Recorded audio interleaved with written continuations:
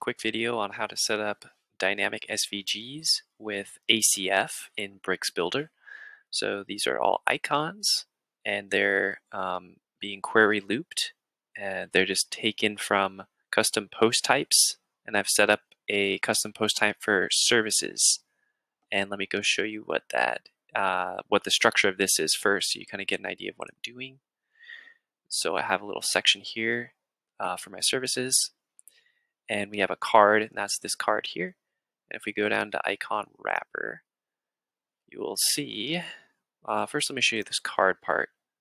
By the way, this is a frame in frames, but you can set this up yourself. You don't have to buy frames. See at the card level, we have these variables that are set up for the different colors and sizes of the icon. And then over here in the icon wrapper, that's where they're actually applied. So this is icon size, icon fill color. So you don't want to change these. You want to change stuff in this card area. Right now these look askew, but it looks fine on the front end, so no big deal. And at the card here, we're getting this sort of repeater-like behavior because query loop is turned on. So it's query looping right now. And what is it looping? It is looping these services over here. So these three things. And if we look in one of them, you'll see I've set up these fields, but one of the fields is a file, and that's for the icon. Even though ACF has icon picker, you actually want to pick the file one.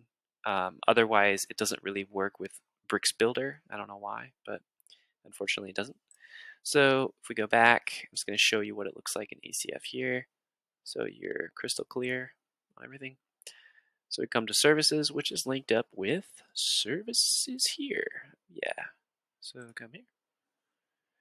And if we come down, let's open, this is a group, by the way. ACF group. And we got the icon, and that is a file. All right. So hopefully that's helped somebody. Cheers.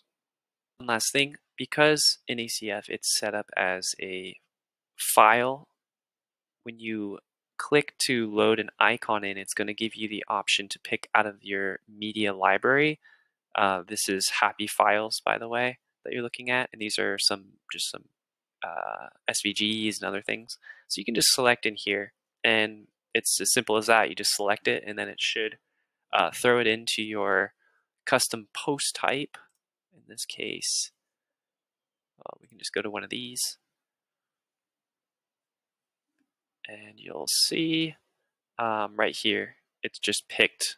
I picked one of the icons from that list. So that's all.